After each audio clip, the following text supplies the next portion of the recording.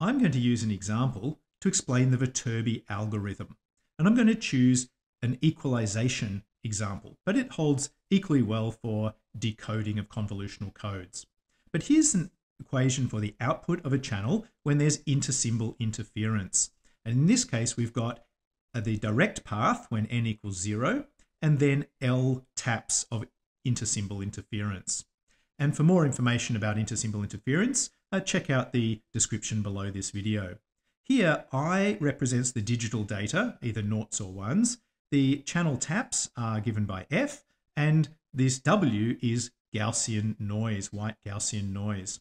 And we're going to define this vector here of data symbols for the intersymbol interference. So this is at ik plus L, capital L is the number of taps of intersymbol interference, and is given by this vector here. So let's think about the Viterbi algorithm. An important component of the Viterbi algorithm is something called a branch metric. We're going to see more about this in just a second. But this branch metric at time k is defined as the negative of the natural logarithm of the PDF of the output measurements, these measurements here, given the input data. And because it's Gaussian noise, in this particular case, that's proportional to this squared term here, which is the measurements minus what you would get, what you expect to get for a certain combination of input data. So you can test this is why it's called a branch metric, so you can measure the measurements, output of the channel, and then you can take the difference between what you actually measure and what you would have measured if there had been that input sequence. And then you can try all the different combinations of input sequence. So let's look at one example here, and this is the one we'll do with a trellis for L equals 2. So there's a direct path, and then there's also two intersymbol interference components. This term here can be written as yk plus 2 with the three terms, one from the direct path at the time k plus 2, and then another two from intersymbol interference. And you might be asking, why is this time k for the branch metric, but the measurement is time k plus 2? And that's a very important aspect of the Viterbi. And the reason is that when you have intersymbol interference, each input data affects multiple outputs. That's another way of viewing and thinking about this equation here. So in the case of L equals 2, for example, a data that goes into the channel at time k will not only affect the measurement at time k, but it will also be affecting the measurements at time k plus 1 and k plus 2. And that's very important. So we can't just simply measure a measurement at time k and make a decision on what we thought the input data would be at that time k, because we need really to take the measurements of k plus 1 and k plus 2 into account when we're thinking about the data of k, because it's going to affect those measurements as well. And in fact, of course, k plus 1, the input at time k plus 1 affects three measurements at time k plus 1, k plus 2, and k plus 3, and so on. So in fact, when you have intersymbol interference, to do an optimal detector, you would need to consider the entire block length and do an exhaustive search over all the combinations of all of the possibilities of the input data stream for the entire block length. And the Viterbi algorithm is a clever way of doing that exhaustive search, but doing it in an efficient way which prunes out some of the combinations as you go. And that's what we're going to see when we look at the Viterbi algorithm. So let's look at the actual Viterbi algorithm equation. So here we have the Viterbi algorithm equation, and we can see this term here is the branch metric. Now we're going to be adding it to something called a path metric. So let's look at a trellis and understand what this path metric is and how it relates to the branch metrics. So here we have a trellis for this example when L equals 2. And for more information on trellises, check out the description below this video. Here we can see we have an example of k equals 6, 7, 8, 9, and 10. I've just chosen those time periods to take an example. And we've got 4 states in our trellis at each time period. So each time period here has 4 states. And the states are given by 0, 0, 0, 1, 1, 0, and 1, 1. And what you can see is there are 8 different branches between each of the time periods, between the states of each of the time periods. And this corresponds to the 8 combinations of the 3 data symbols, the 1s and 0s, that are possible, because we are looking at the case when L equals 2. So there's the direct path plus 2 intersymbol interference paths. There's 3, 2 to the power 3 equals 8. So there's 8 branches in our trellis. Now let's be a bit more precise about it. What does this 0, 0 mean for this? Well, if the path metrics at time k, so here, for example, if we take k equals 6, then it's a function of the data here for capital I, k plus L. And this was going to be given by I, k plus 1 and I, k plus 2. And that's the case for this case when capital L equals 2. So the right-hand data, which is a mapping of these states, the right-hand one will correspond to k plus 1, the left-hand one will correspond to k plus 2. So let's write that out in example here. When k equals 6, that means the right-hand one is going to be telling us about I7, and the left-hand one is going to be telling us about I8. And similarly for here, when k equals 7, the left-hand one is going to be telling us about I9, and the right-hand one is going to be telling us about I8, and so on.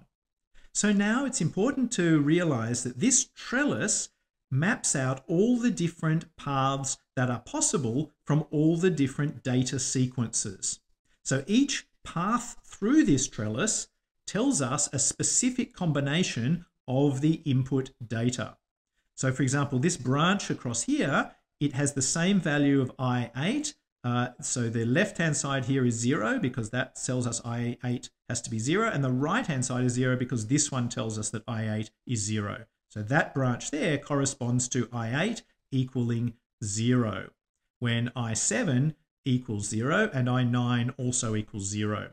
So each of these branches contributes to a path, and the challenge of the Viterbi algorithm is to find the optimal path through this trellis that matches up with the measurements that are taken.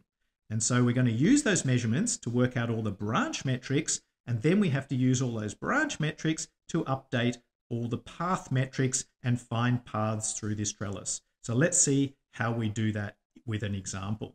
So let's think about k plus 7 and the first state. So we're looking for the path metric at 7 for this time when this vector here equals 0, 0. And for that, we're going to have to look at the measurement at time 9, because that's 7 plus 2.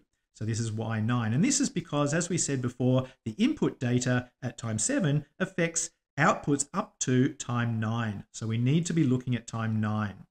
Okay, so we're going to take our measurement at time 9 and work out the branch metric for this branch along here when the combination here is 0, 0, 0.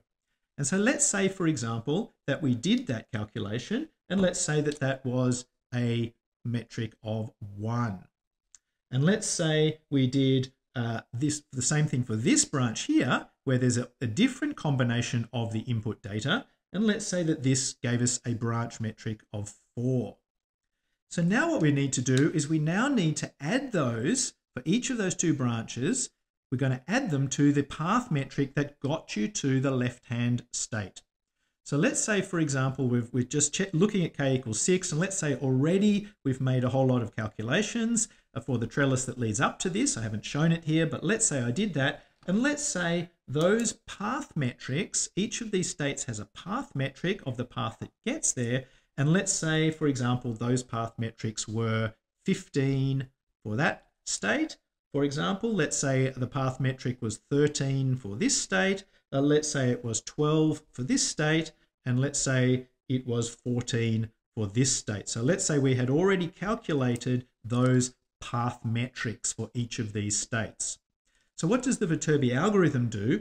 Well, the Viterbi algorithm, it takes the branch metric and adds it to the path metric, and then does it for all of the different branches which are going to come into this state, and then it looks for the one which has the minimum metric.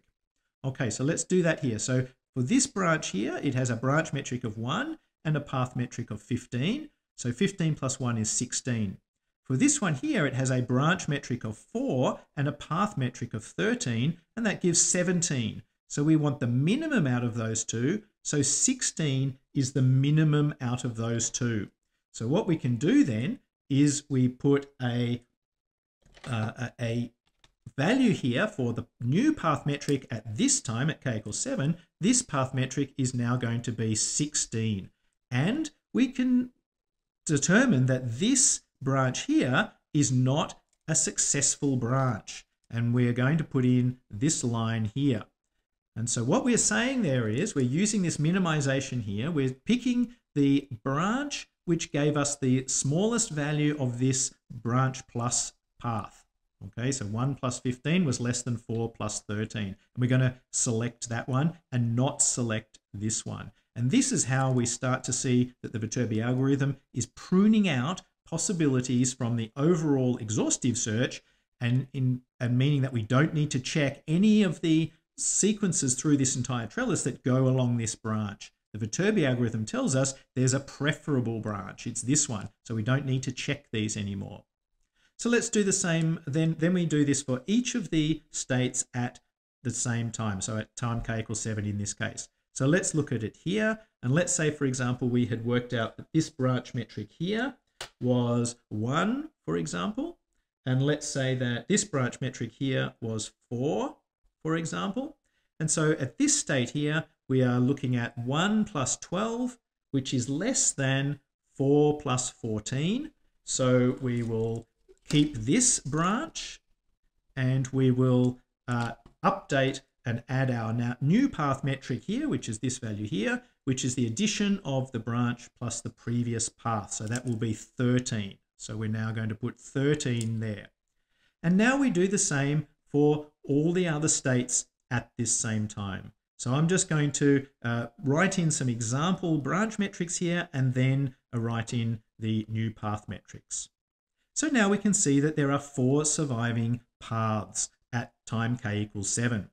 And interestingly, we can see that some of the surviving paths have higher branch metrics than the one that they were competing against. So even though the branch metric for this combination of 0, 0, 1, even though this combination had a low branch metric, the previous path metric that got it to there was higher. So the combination of 16 was higher than this combination of 15. So it shows us that we can't just look at one time period and make a decision on what the input data was. If we'd done that, we would have chosen this branch here. But we need to have the branch metric plus the previous path metric. That's the important thing that we're seeing here. So now we're going to continue that at the next time. We're just going to repeat the process. We're going to do it for each of the states. So let me fill in examples of the branch metrics for all of the rest of this trellis, and then I will start to fill in the surviving branches. So now let's look at this first state at time k equals 8. We have 16 for the path metric, 3 for the branch metric. That gives us 19. And along the competing one, which we have to find the minimum of, is 13 plus 2 is 15. And so this is a lower value. So we've got 15 here, and we're going to keep, in this case, keep this branch here. Okay. And now we continue on, of course, and do all the others at this time. And now we can see something interesting. So at time k equals 8, we can look back and we can see that nothing survived from this state here. And likewise, nothing survived from this state here.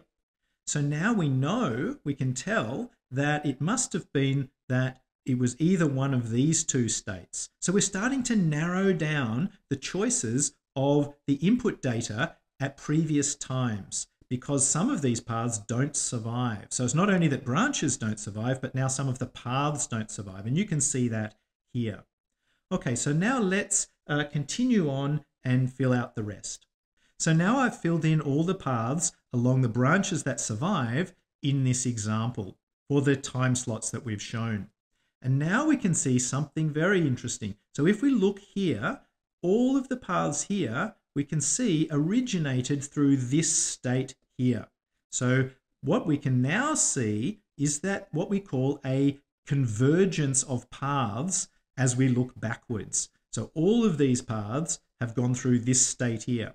So now what we can see is that it must be that our best estimate is going to be that I9 and I8 have to be 1 and 0. And likewise, we can look back along that path and know that this is the only state that exists at time k equals 6. So therefore, I7 must have been 1. And so on as we look back along that surviving path. So this path will be the only path that goes from this time to this time. It's the only path that actually makes it up to time k equals 10.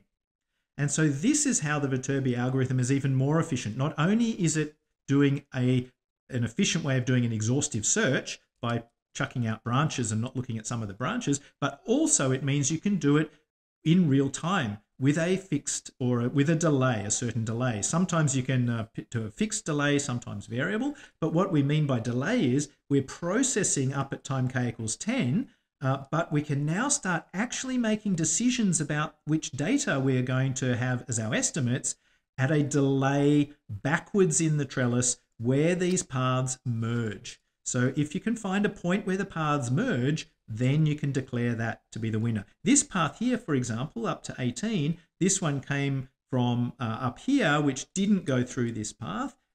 So if we were looking at this time, we couldn't see a merging of paths because these three paths all go through this node, but this path here does not go through that node, and in fact doesn't even go through the node at k equals 6 or whatever. So at k equals 9, we don't have the case of the paths merging, at least within what we've shown in this example, but at time k equals 10, we do see a merging of paths.